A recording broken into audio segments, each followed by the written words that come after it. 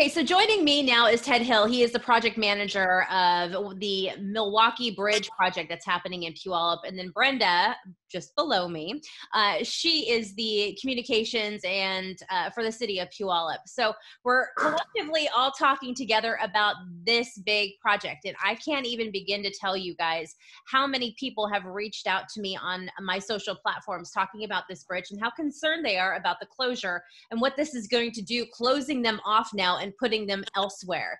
So Ted, talk a little bit about the project and why the closure of the Milwaukee Bridge. So the project is rehabilitation, not a normal. We would love to have replaced it, but that was just too expensive. So we will be ripping off the approach spans that lead up to the box girder, which is the main stretch over the river. Post-tensioning the box girder that is staying, both horizontally, perpendicular and longitudinal, and then we'll be putting in vertical bracing. So basically we're putting a lot of braces on this existing box girder and then rebuilding the approach spans up to the box girder to strengthen it so it lasts, hopefully another 50 years. It comes back to the state of Washington and the structurally deficient when it comes to our bridges. Did we find that with the Milwaukee Bridge, and that's the reason for a lot of this rehab? Correct. Every 2 years, it's a requirement that the bridges are inspected.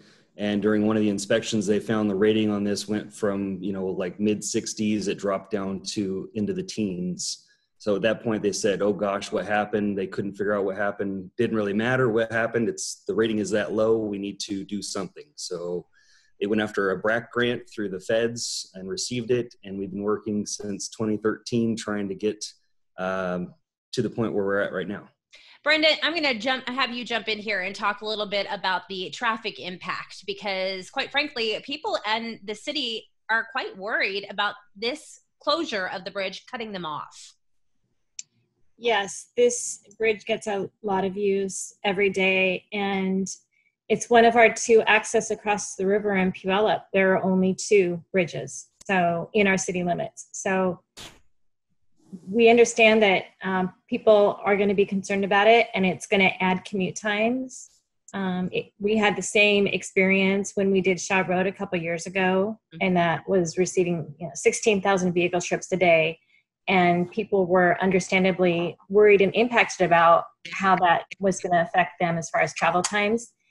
And it's going to happen, but it's something that really we can't avoid. If we don't fix this bridge right now, we won't have it in the future. So that's why we have to shut it down. So what is the city doing to prepare for now with the closure of the bridge and putting a lot of this added pressure when it comes to traffic elsewhere? Well, we do have set our traffic signal adaptive system in the downtown and on River Road, and that does help to help modulate traffic in real time. But that's not on every street down there, is my understanding, because some of the intersections are not controlled by the city, they're controlled by the state. But all of the intersections down there that are controlled by the city, they do have the signal adaptive technology, which really does help. Ted, you wanted to jump in there on this one as well. We've been doing a lot of coordination with Pierce County and WashDOT because there are, 3-4 signals that are not controlled by the city.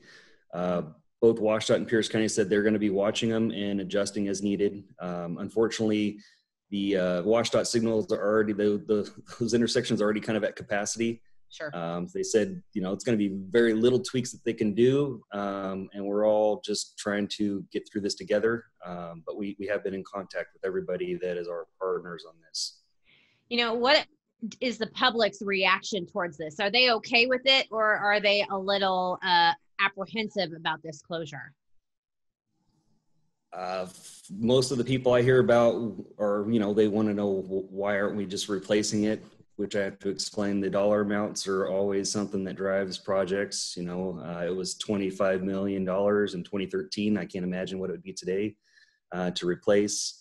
They always say that it's going to be quicker to do a new bridge, but I'll tell you what, to demo this existing bridge and put a new one in, we're talking about dealing with fish windows and all that fun stuff. It would take almost twice as long to put a new bridge in just because of the fish windows. we are not touching the water with this project. So that allows us to get moving now and keep going until we're done.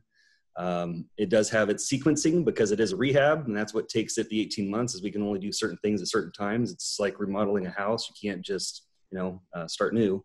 Sure.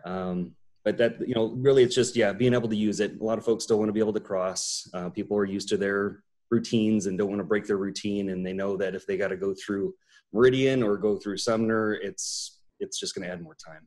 Absolutely. And I think that's what everybody's trying to readjust. And with, I think in the benefit of all of this with COVID and the stay-at-home orders, it's not nearly as bad as what we would deal with if we had a regular time of commuting. I mean, where we would see a lot more vehicles on the road.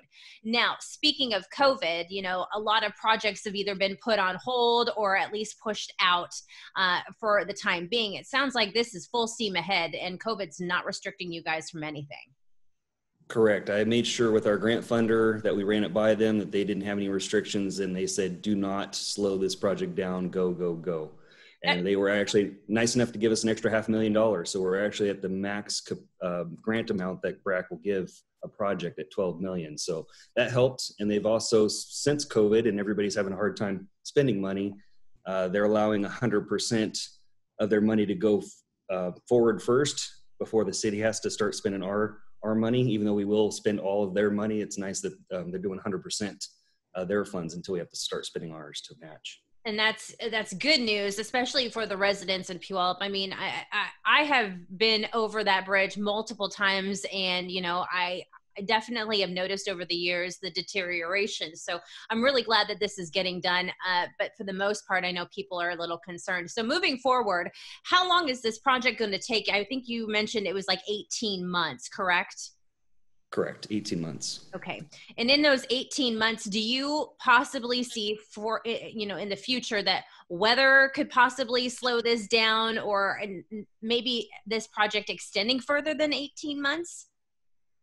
Right now, I don't see, cross my fingers that we don't have any more disasters. I mean, being that it's right along the river, my biggest worry is a flood. Since all their equipment is right along the bridge, and that's right along the river. Other than that, I think most of this work can be done during bad weather as long as it's not flooding. So I don't have any weather worries. We don't know what could happen once we start construction. It is a rehab, so there could be something rebar-wise within the existing bridge that we got to deal with that might slow us down a little. But this contractor seems very optimistic that they're going to stay on schedule. And right now they're telling me they possibly could beat it, but I don't want to really get that out too much because I don't, I want the expectation to be a longer period, and hopefully I can beat that. No, absolutely. I understand where you're coming from on this one.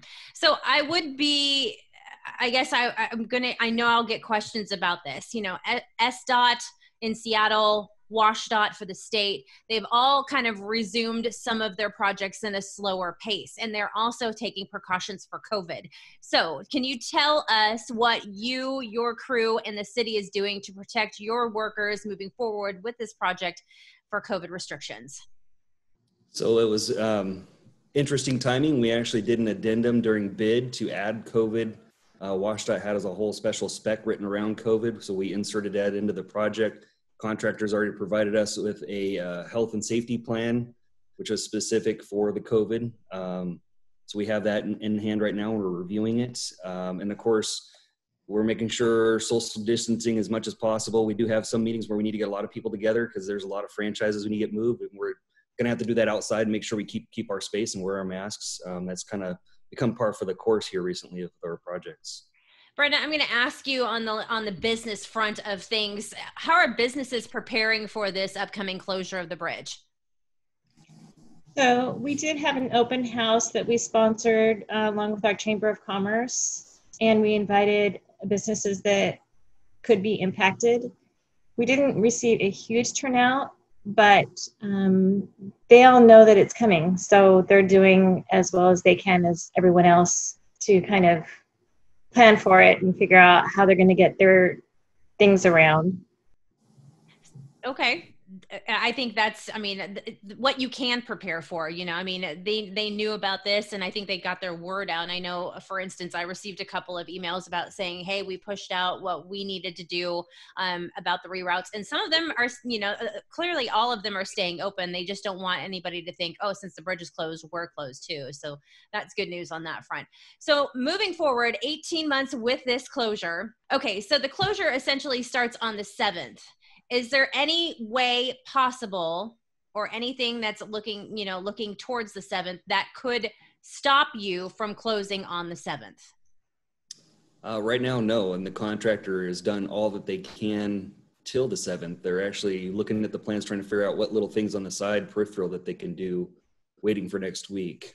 So they've done all the clearing and grubbing along the edges, put all their erosion control measures in place, safety things that they can. But until they can get onto the bridge and start doing stuff, they're really just biting to get out there and start working. So the 7th is, I told them they can't change the date because I've already advertised it now. But 7th is the day that they were going to shut it down and get going. Is it like midnight on the 7th, or are we looking in the early morning on the 7th? I'm pretty sure we're thinking early morning on the 7th. Okay, fantastic. Well, for my planning purposes, when I talk about traffic, I'm going to have to be able to say, we're closed now. Okay, well, guys, I do appreciate your time. Thank you again for all of this. And of course, it's something that I will be watching very, very closely.